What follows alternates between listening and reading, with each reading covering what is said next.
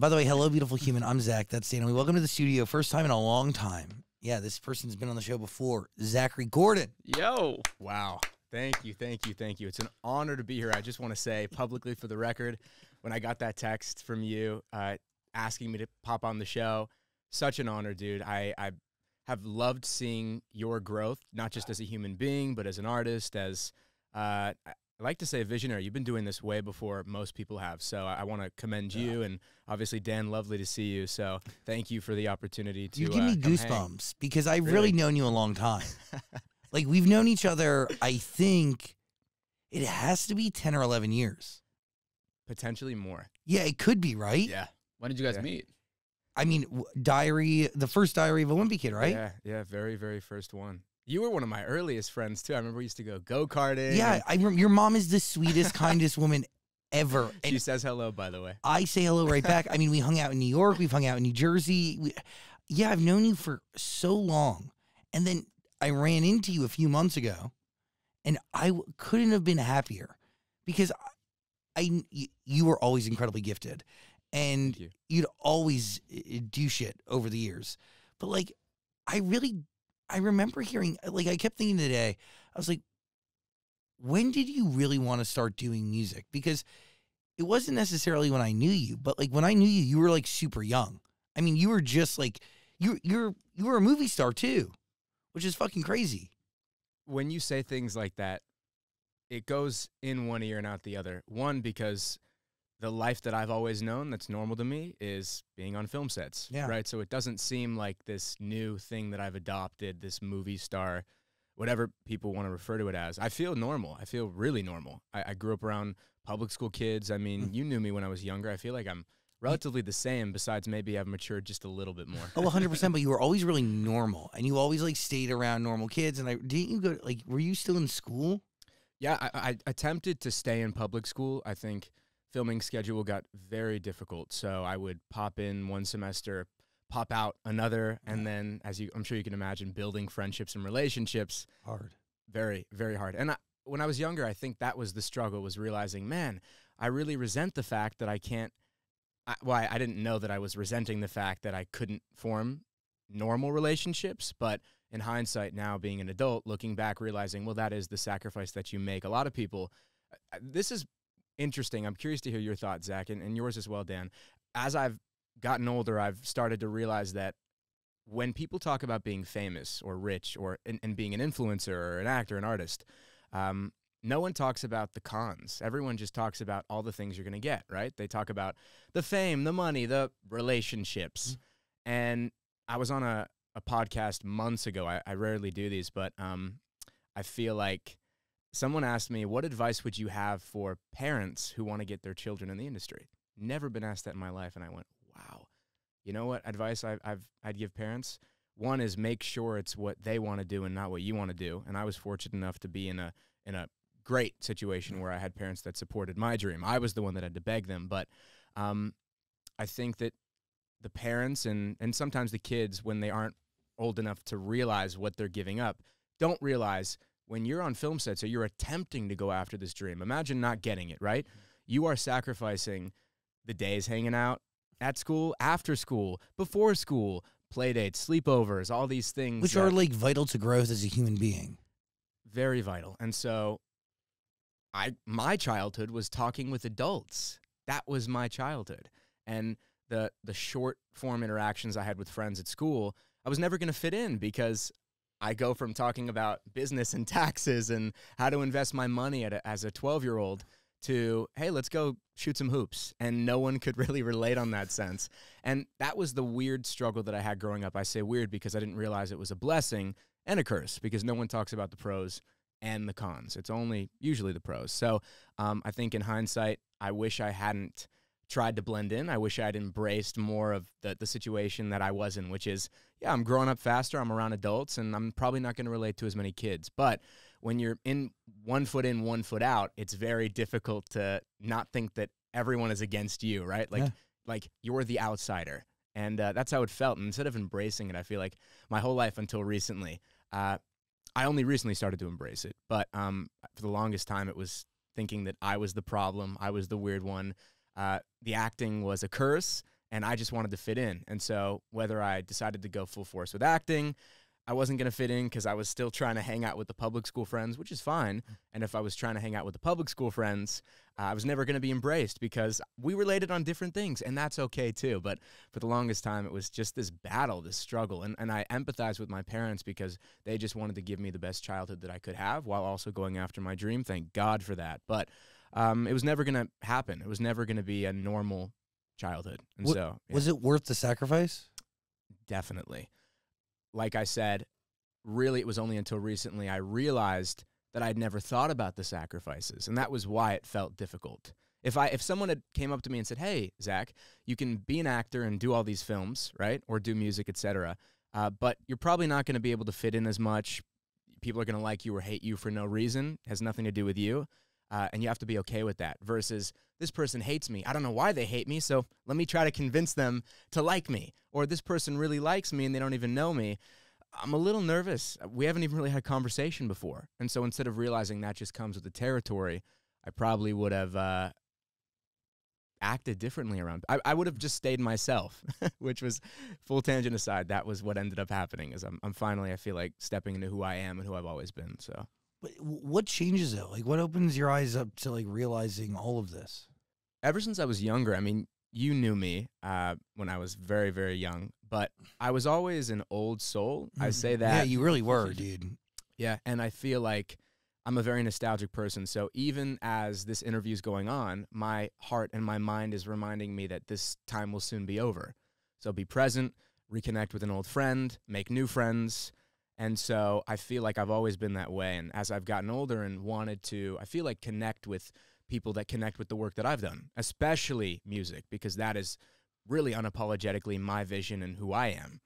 And so naturally, I've started to take the time to reflect, to go, okay, well, I'm in a position where I can do things that allow me to connect with people. I walk on the street. I'm at Chipotle. This happens all the time. Shameless plug to Chipotle. But every time I'm in Chipotle, I get recognized. I don't know why. It just happens. And it really, it bridges the gap between I could go in, get my food, and leave, or I could have a conversation with somebody, but for whatever reason, they watched something I was in when I was younger, right? And it's like a superpower. Like, I get to automatically, first off, with great power comes great responsibility, in the sense that it shouldn't be taken for granted. It should be respected, it should be reciprocated, and it should be really appreciated. So I try to take as much time as I can with these people, because let's just say I ran into, I don't know who are people from my childhood that we watched. Anyone from Nickelodeon, right? Like that era. Those shows, if I met those people, automatically I feel like I know them. And so you don't want to break that bond. You don't want to take that for granted, for sure. And you guys have been doing this for a long time too. No. People have that same bond with you, whether you realize it or not. So it happens all the time. And it's like actually the greatest thing ever, because it allows me, it reminds me that, like, the sacrifices were worth it. And that what we do every day and put a lot of heart and soul and energy and time into is really, it matters to someone somewhere. And to your point, like, somebody coming up to you and saying anything to you is a big deal and should be appreciated and respected. And that what they give to you should be given right back to them. And I also, like, feel a responsibility to make sure that that moment is exactly what they wanted and more, because they have this idea that's built up in their head of exactly, and we're very lucky. We don't play a character, right? Like, we get to just be ourselves. And maybe sometimes it's a little bit exaggerated versions of ourselves. But at the end of the day, like, people, like, when you watch us, when you meet us, it's the same exact fucking thing. There's no difference. But I do feel responsibility to make sure that, like, somebody walks away with the moment that, like, you know, matches the fact that they even said anything to begin with. You know what I'm saying? So I get Totally. you. I very much feel you. But it does take a lot of energy, especially if it's happening numerous times a day, which we don't want to brag. Sometimes it does. Well, there are also a lot of child actors who kind of want to forget their past, and they kind of get annoyed when people say, I used to be a huge fan of yours when you were a kid. Does that ever have a weird effect, or are you just like, as long as you just remember me from something? Or how do you feel about that comment? Like, I used to be a big fan of you when I was a kid. Well, Dan, you're absolutely right. I think for the longest time, I resented it because I just wanted to fit in. I just wanted people to like me for me. And it wasn't until I matured and realized this is a huge gift and a blessing. It allows you to connect with people you've never met before, Yeah. right? Like I said, it's a superpower. So appreciate that, recognize it, and then also realize that you have a responsibility just because you didn't take the time to reflect on the cons, which I don't see as cons now, right? But especially as I'm branching out into music and already have people that are willing to support me, that's the hardest part. I put out my first song and I thought no one was going to listen to it. And because of all these sacrifices I made as a child, I'm going after another dream of mine and people are supporting that. And so again, it's one of those things where if someone recognizes me and says, "Hey, Greg," they don't call me Zach. I am Greg. I'll always be Greg. And just because when I was younger, people didn't see me as Zach doesn't mean that now as an adult, I can't take the time to appreciate that. And like you were saying, you know, I'm now at a place where I can be myself. So you guys are very fortunate. You don't have to be a personality. I should say, I don't want to say sympathize, but a lot of the influencer friends that I think we all have, sometimes it's a personality and sometimes they get to be themselves. But it's exhausting, always trying to chase drama, or I'm not saying that that's all it is. It's a lot of work, a lot of respect for those people in that side of the industry. But now doing music, people go, "Oh, wow, like Greg's doing music." And most of the response that I've gotten from my music, which is I did not expect, I'm meeting new fans that see me as Zach, see me as more than just the films I did. And obviously I've done a lot of projects and movies and video games and TV shows, but I'll always be synonymous with Greg and grateful for that. But yeah,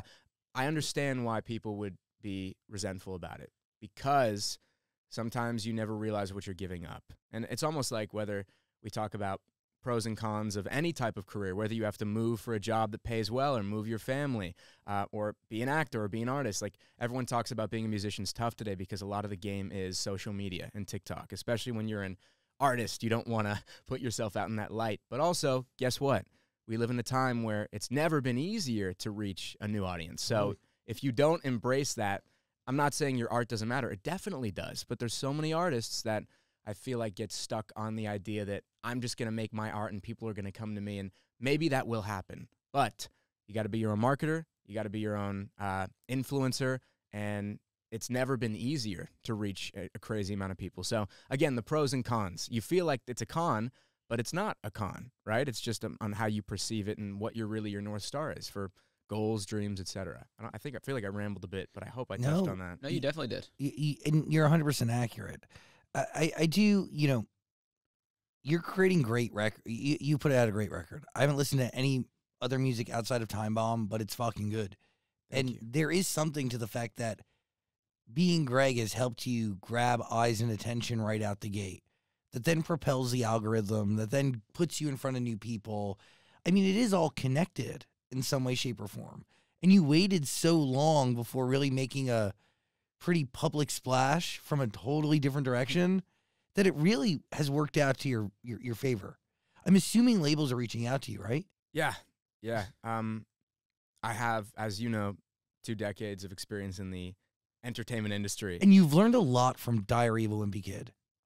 I mean, have you talked about, like, I feel like you got effed over in those movie deals. Is that a crazy thing to say? I can see the TikTok edit right now. Wimpy Kid actor. You know, I feel like every actor when they're young, Zach is waiting to ask this question. No, because, by the way, it's so funny. I look at one of your TikToks is like, I guess like it's kind of a reveal, and there's like 14 or 15 million views on the thing. And it just, again, reminds me how popular Diary of a Wimpy Kid those movies really were. Yes, the books are popular, but the movies breathed a whole new life into the series in a way that like you could have never expected. Even to this day, it's difficult to comprehend because I feel very normal. I am normal, right? Like, I'm not different. My job is just different. And I know people say that, but I've really worked hard on trying to remain as grounded and humble as I can because I've seen what the opposite does. I've seen so many people I've grown up with go down the wrong path. And that doesn't mean they're bad people, even though people will perceive them as bad people. It's just that it's hard. There's no how to be a child actor handbook, you know? And especially when you mess up, so many people are quick to attack you, which, again, I wouldn't say is necessarily the worst thing in the world. It's part of the territory, right? The pros and cons, like we were talking about earlier. And so in a sense, realizing that Wimpy Kid was bigger than I felt like it was when I was younger. Never felt that more acutely than right now. And TikTok and social media opened my eyes to that, because when you knew me, I was just trying to fit in with people at school, and I carried that with me throughout past college. A couple of years ago, decided, hey, I want to do music. I should probably start building an audience, and then putting out videos and realizing, whoa, a lot of people are watching these. Maybe it's just the algorithm trying to keep me on the app. And then you see edits. I log on TikTok every day, and there's a new edit of young me, and people will send it. And me being the nostalgic person I am, and loving the worlds that filmmakers and artists, even interviews like this, can build for people. I was watching one yesterday because it just always pops up on my page, and because I'm going to like it and support it, right? It's young me. I love that nostalgia. Clearly a lot of people do as well. And to read the comments and go, oh, like Greg was always this, or Rowley was the one that really had the brunt of it in the films. And what I see is, I see the experience that I had growing up when I watched those clips, those edits, even the films themselves. I texted my castmate, Robert, who plays Rowley, and Grayson, who plays Fregley. I actually make a lot of music with Grayson in Nashville. We fly back and forth. But he's an incredible musician. But I texted them this morning, and I said, when was the last time you watched the films? I would love to watch them again. And that's because it's clear that we were a part of something that's bigger than all of us. We're just cogs in a wheel, I like to say. We were lucky. We were chosen. Right time, right age, enough talent. And, man, I'm going to watch those movies with my kids, one day. It's so cool. So are you guys going to get together and have like a watch party with the cast? I would love to. I would love to, just from that pure nostalgia aspect, because, again, when I watch things that, whether I'm in them or whether they're on Netflix or Amazon, etc., and insert streaming service here, all I think about is, I wonder what they were feeling that day. I wonder if they actually hated each other. Did they have good chemistry? Oh, I bet they were dating while they were filming that movie. And you can see it, and it makes that relationship even more impactful. Wow, what a special thing that all those moments, those memories where they were at in their life at that time are captured forever. And so when I think of Wimpy Kid, I think of this young 11-year-old who was pretty fearless. I mean, as I got older, I started to adopt a lot of insecurities that the world tends to inject into you. But when I was younger, I wasn't afraid of anything. And I feel like a lot of that is reflected in that first film. Just a kid who was hanging out with his friends, eating candy, and didn't realize that there was like a $20 million movie being made, and he was the face of it. And so I think it's important to stay humble, stay grateful, and realize that the success of the film is in part of the responsibilities that we all took on, and also the collaborative effort. Wow, I'm rambling, trying to sound smart right now. No. Just in terms of, it was ours, not just an individual. The studio, the cast, the costume designers. I mean, even like there's a shirt that I wear in the first film that has like a plug on it, and they designed that. The Twisted Wizard video game that is only in the books and in the films, they created that. I mean, this world has nothing to do with just the cast. We were the face of it, but everyone made that what it was. And so it's important to remember that and recognize that. But does that give new perspective to maybe at the time the lack of monetary reward given to you for those movies? I would say, since I was a young actor, probably would have done it for free, right? I think anyone would have. And it was a big opportunity then. Didn't realize that it would carry over into the rest of my life. Well, yeah, but and by the way, like obviously, you look now, it is worth it, right? Like even if it was for free, you are about to have a huge fucking music career, in my opinion. So thank you. And that is in part because of those movies, whether we like it or not. It's true. Yeah. I would say it has not hurt, and especially now, we have a lot of musician friends. Seeing that I put out my first song, and like by the end of this week, it'll have 1 million on Spotify. And it's just me, dude. I don't have a manager. I don't have a label. I'm just like out here just trying to make the best music I can, taking a long time because I felt a responsibility to all the people that have supported me, and maybe dealing with a lot of pressure as a kid, knowing that I want my first thing to be good, to be great. And I'm proud of it. Thank you for saying that. It means a lot. Thank you for taking the time to listen. Oh, dude, first of all, it's all over my feed. The hooks are really good. Like I mean, dude, it's a good song. It's a good song. Put my heart into it, man. Yeah, you can tell. And like, I understand, like, putting something out there like that is very hard and very different than anything else you ever fucking put out there in the world. That's right. The difference, Zach, is the fact that when I'm on a film set, I get a script, I get a call time. It's partially yours. People tell me what to do, and more often than not, I am playing somebody else. Yeah. But music is, I'm the director, I'm the writer. In a lot of ways, I'm directing the producers, I'm the singer, and I'm then the marketer, and then I'm also the person that has to tell the story. So whether that's visually in a music video, I'm editing my lyric videos. I put up my lyric video after my song came out because I like didn't really know what time my song was releasing.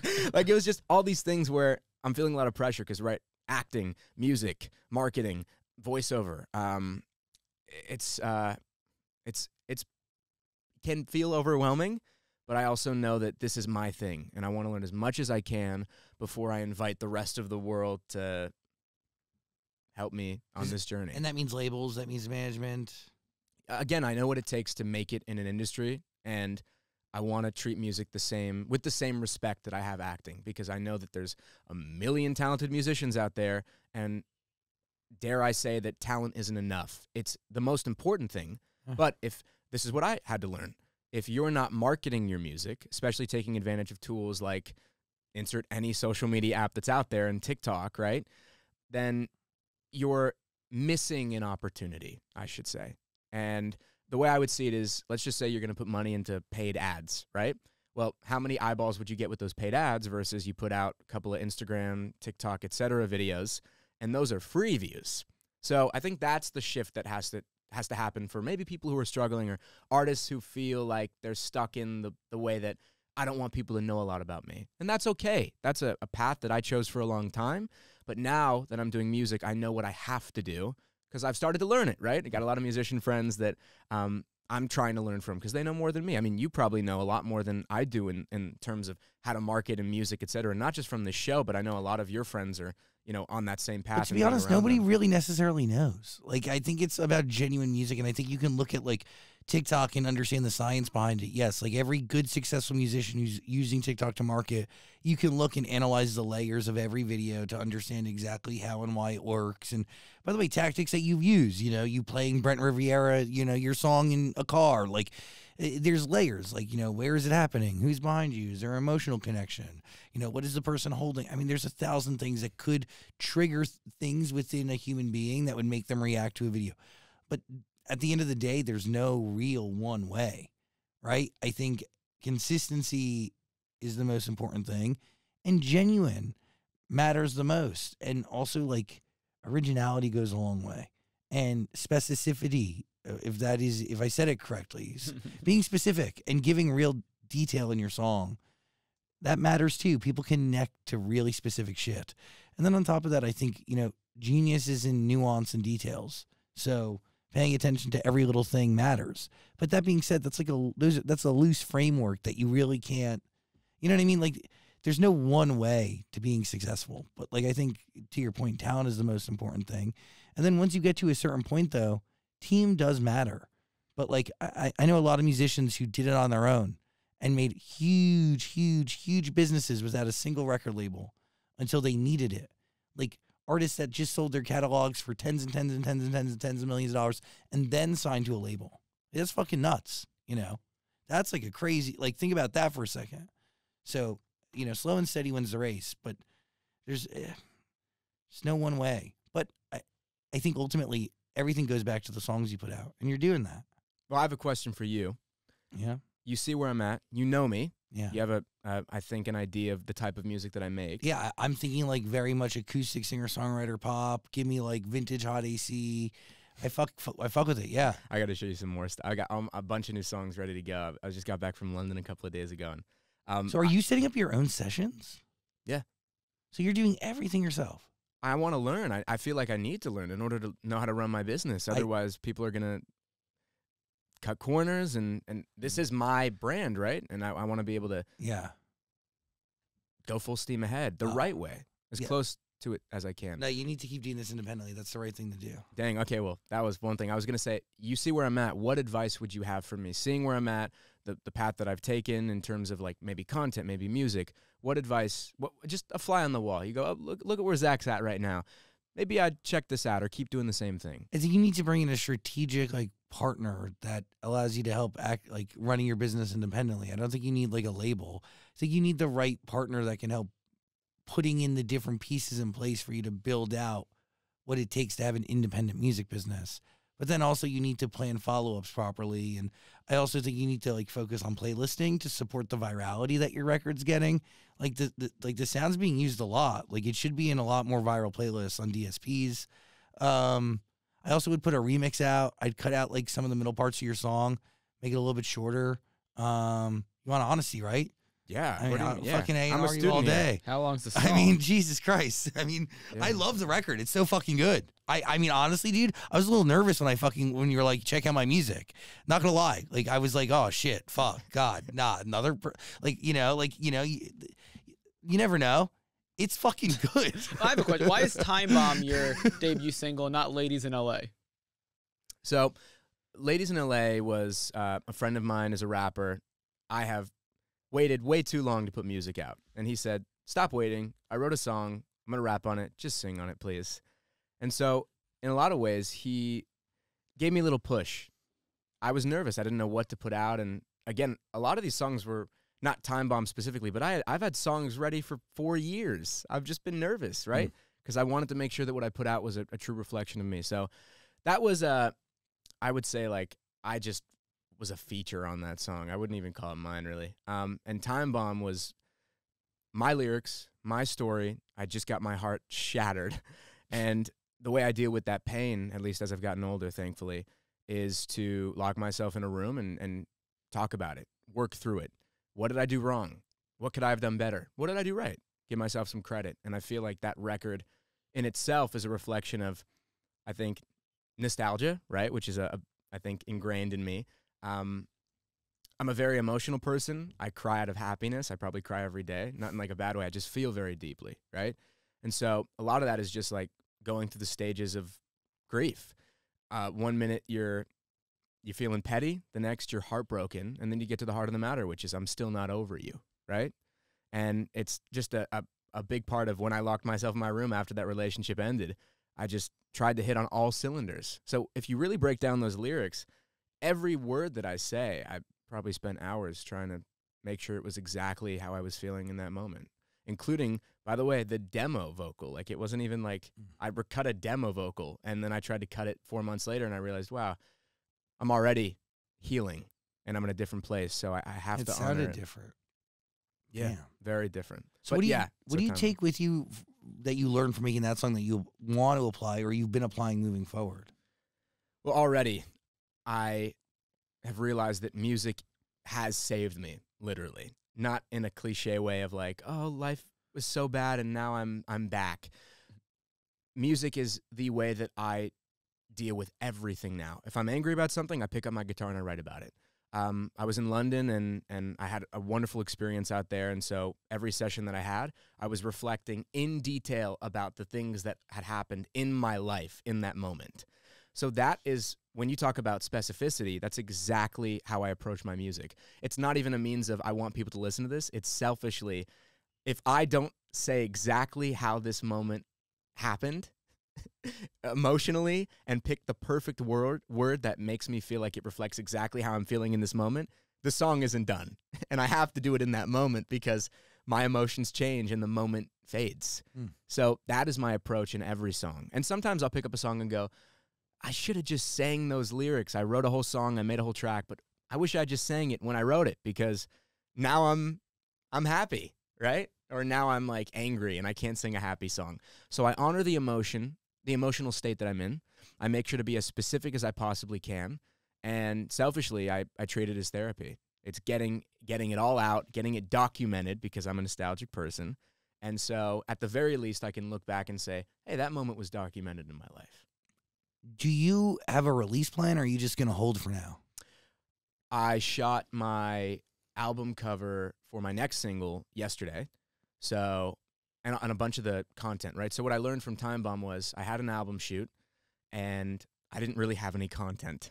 So essentially I was just running a race, trying to catch up, having my producers throw toothbrushes at me in the studio, but having fun with it, right? And so in hindsight, what I've learned is film the content the day you have the shoot. A lot easier, right? Yeah. Especially because I travel so much and I don't have time or someone to help me film. Next song I guess I'm saying this, I haven't exactly said this yet, but I want it out by the end of next month. Ideally, it's done. I have other records that are done, but I feel like I didn't know which song I wanted to put out first. I really didn't think people would listen to Time Bomb immediately. This was a long-term game for me. So I was like, most people's first record doesn't get more than a couple thousand eyeballs, and then the next one does a little better and then better.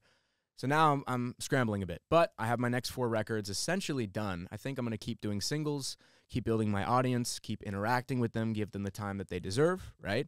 And from there, I think, depending on how the next few do, no pressure, I'm just going to consistently release, have an EP, and then an album, essentially. I can write. If you put me in a session every day, what I'm good at is lyrics and melodies. I could do that for days. What I'm not good at, I should say what I need to get better at, is building the... I have the skeleton, and I need people to put the meat on the rest of the song. How are you like DMing producers or people reaching out to you? People have reached out to me, and I actually like to honor the people that I've enjoyed working with, right? People who understand how I work, and obviously you have to give people the opportunity to figure that out as well. But like I said, the guy who plays Fregley in Wimpy Kid, I fly out to Nashville every couple of months. My next song that's coming out, I made with him and his other buddy Luke, and we're in a garage, and it's so sick. How cool is that, though? Like, what a full circle moment. Who would have thought that the 2 main characters of Diary of the Wimpy Kid would be like, making music together? He's working on his album now, too. He is incredible. He's been a musician before he could walk, so a lot of people don't know that. He is incredible. We've had shows, like before I even had my song come out, Time Bomb, we had a gig in February, and Grayson Russell's his name, in the Breaks, amazing bunch of guys, and we had a show at a coffee house, and like a couple hundred people showed up. I don't even have a song out, and like all these people just came to support. And so the greatest feeling was, wow, we have people that are going to support us, whether we suck or whether we're great. So wouldn't it be great if we didn't suck and we actually respected the fact that it's hard to get people to show up to shows? So let's be great. And he is the person that has set the bar for me, because not only is he an incredible leader for his band, and they would all agree, but he respects his fans, he respects his bandmates, collaborators, rehearses more than anyone I've ever seen in my entire life. But his band is also playing, like, they have a gig at a 30,000 person show in like a couple of months. Like, yeah, they're very low key, but they're playing these gigs, you know, they're incredible. So I get to be a fly on the wall and learn from them. You know, that's what the biggest blessing is. Oh, this whole thing is very cool. I want to hear the rest of the music. You must send. I will. I definitely will. Are you kind of happy you waited? Because you said you've had music for 4 years already. Are you happy you waited this long, or do you kind of wish you would have released it 4 years ago?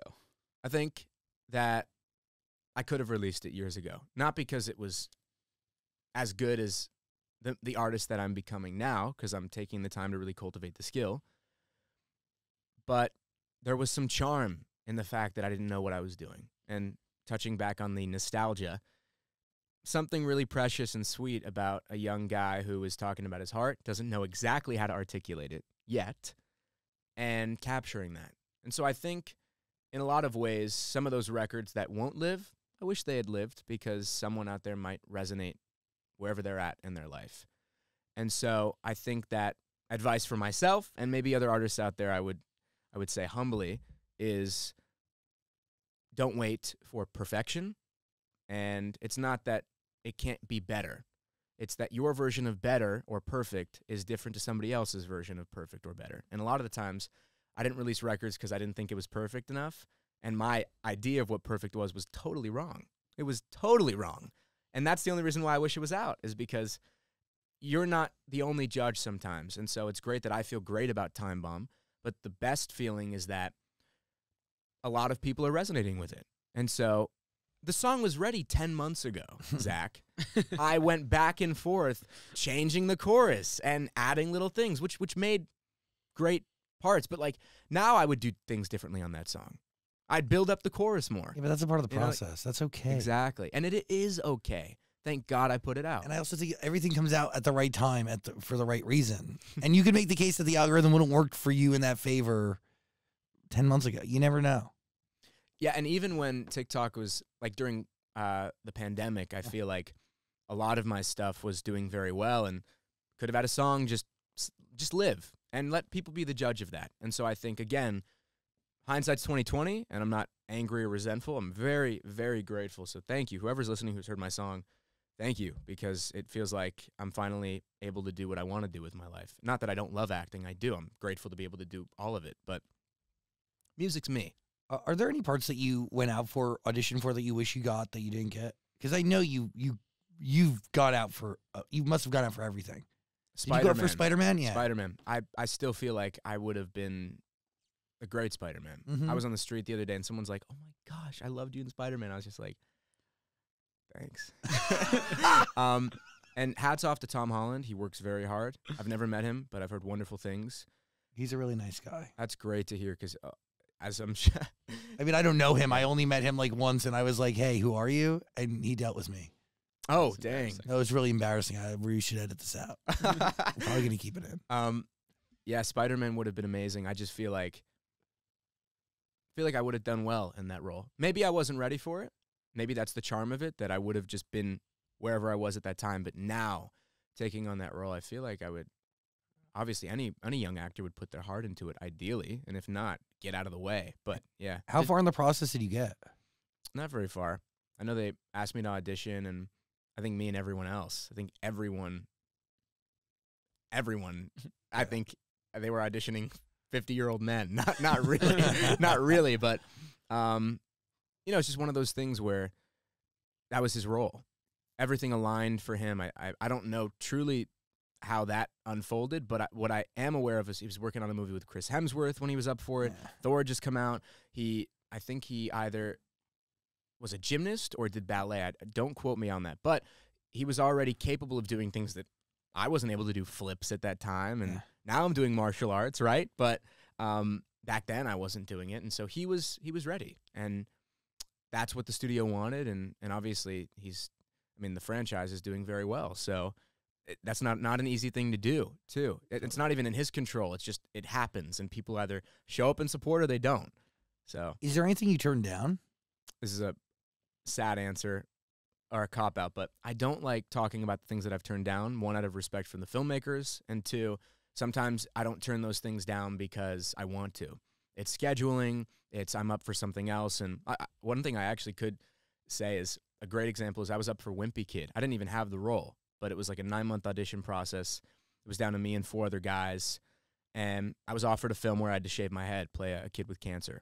And the producers of Wimpy Kid said, if you shave your head, you're not up for this role. We're not having you wear a wig. So I didn't have the role of Wimpy Kid. I knew in my heart that it was my role.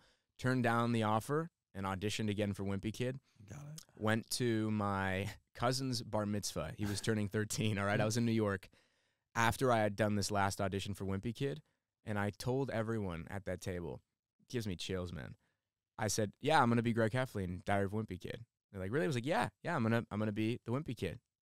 I hadn't gotten the role. I just got off the plane and had my last audition. That was it. But, like, I knew. I just knew. I knew the whole time. Someone else was cast at one point, too, and I, like, didn't care. Like, I was like, no, I still slept with the books under my pillows. I made a drawing after I had a callback, like, 2 days before my birthday or something, and I said my birthday wish is to be the lead in Diary of Wimpy Kid. I was just...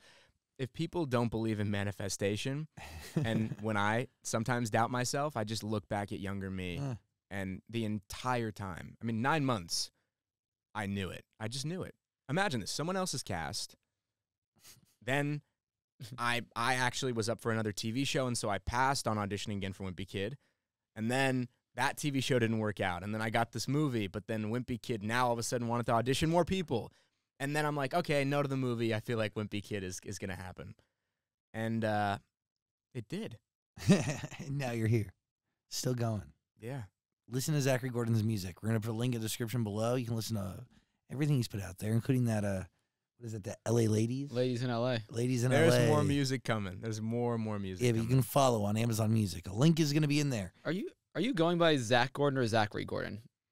Music, I chose Zach. Okay. I think that's cooler. Yeah, it just feels more me. Like, I'm not changing my NBA jersey, and it's not a big deal or anything. I just feel like that's where I'm at right now. You know, Zachary is my film name, and it is my full name. But like I was telling you, I feel like I've matured. I'm becoming more of who I feel like I've always wanted to be, and that involved a change and dropping 3 letters. Big deal, you know? Makes all the Huge difference. change. You know what? It is a big deal because if I heard Zachary Gordan's coming in, I'd say you. And if I heard Zach Gordan, I'm like, who is it? Do I know that person? Like, it is just 3 letters, but it does make a big difference. It's true. It feels right. I only go by Zachary when somebody's yelling at me or Well, angry or stern. I've or- never heard anybody call you Zachary. Oh, they do sometimes. It's my mom's go-to. Zachary. You know what I thought of the other day is, why is it when we impersonate our mom or our dad, it's always in like this high-pitched angry voice? Go to your room. Zachary. Like, it's never like, Zachary. No, it's never pleasant. Never. Seriously, though, listen to Zach Gordan's music. Link in the description below. I really appreciate you, man. Thanks for being here. Thank you for the opportunity. Come back for album. I would love to. Yeah, Let's of do course. it. Let's Duh. do it. I do have one last question. Yeah. Please. This is what is Tighnari? So Tighnari is Shit. no worries. So Tighnari is a character in a game called Genshin Impact. I was recently announced as the voice. They have an incredible fan base, and I'm very, very honored to take that role and bring him to life. Really a dream come true for me. I've always been a huge fan of just anime, video games. I've always been in the voiceover world, but never had an opportunity to play. Oh, Bubble Guppies. Yes, Bubble That's Guppies. fucking right. I was dude. Gil, the guy with the blue hair. Yes. Oh my God. We were working at Nickelodeon at the same time, but we met before I worked at Nickelodeon. But I remember when you were working there doing fucking Bubble Guppies. Damn. Anyway, That back was to, so fun. sorry. What a great. No, you're right. And to compare those two, I would say that this game has a much larger fan base, at least a Yeah. fan base that's very interactive. A little bit different than yeah. Bubble Guppies. Yeah, all I can say is that when that role was announced, I had a flood of people that were so kind and so supportive and so excited that all these memes were being made of Wimpy Kid and Tighnari, and I was like trending on Twitter. I was flying back from London to LA, and it was like I was trending on Twitter, and someone just literally just sent me memes of my Wimpy Kid character and now my video game character outfit. It was just like, and then even the author of Wimpy Kid texted me and said, "Hey, congrats on the video game." Just getting all these weird memes of my character dressed up in random clothing. And I'm like, well, that's part of the video game. But very grateful, and it's a wonderful game, honored, and I'm excited to hopefully meet more of those fans. And if they want to check out my music too, which a lot of them have, has been really, really grateful for that. What does he sound like? Hey, Tighnari here. So he sort of just sounds like this, but he also, he's a little nerdy, so you have a little bit of like you put the resonance in your nose because he's a botanist.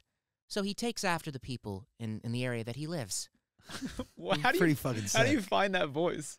Well, what's interesting is, whether you're live action, voiceover, etc., you get a character description, and then you do your interpretation of that. So I think when I auditioned for him originally, my audition was probably Just more so Zach, like more excited and more rasp in my voice. This seems to be a lot of the voice that I do for a lot of my voiceovers.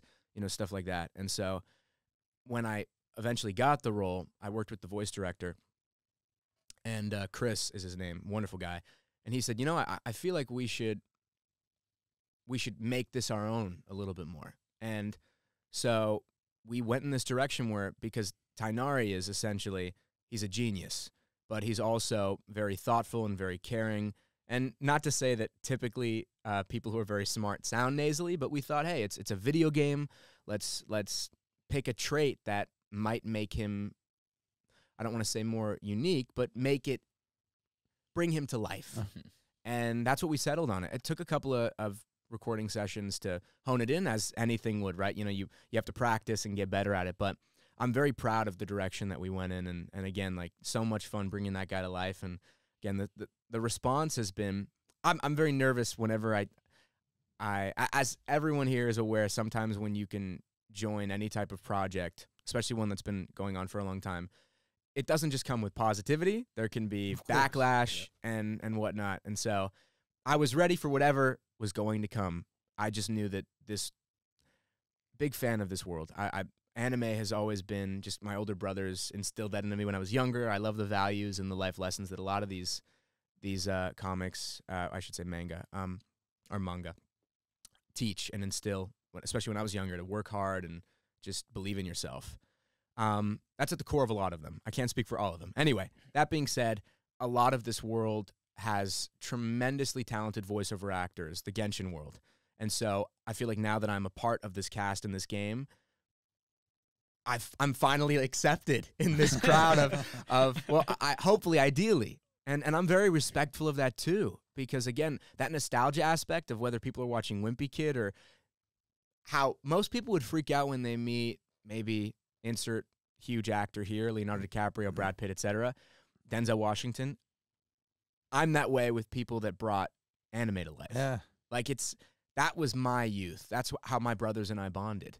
We would talk about Naruto and all these other interesting anime shows. And so now the fact that a lot of these fans are now fans of my music and supporting me and taking the time to follow me and reach out to me and defend me too is surreal, right? So it just goes back to that same tangent of the situation that we are all in is we're so lucky.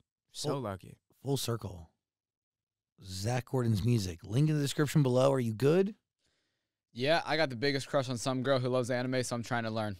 I'm going to dive in head deep. Yeah. Head first. Head deep? What's that saying? Head first. Dive in head first. Who's the girl? Don't worry about it. It's between me and her. I thought you have a girlfriend. Don't worry about it. Thanks for coming.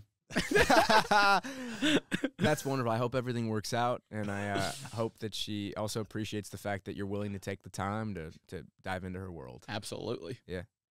Yeah, dive in head first, right? I think that's what I said. Zach Gordan, everybody. Thank Thank you you so brother. much. Thank you.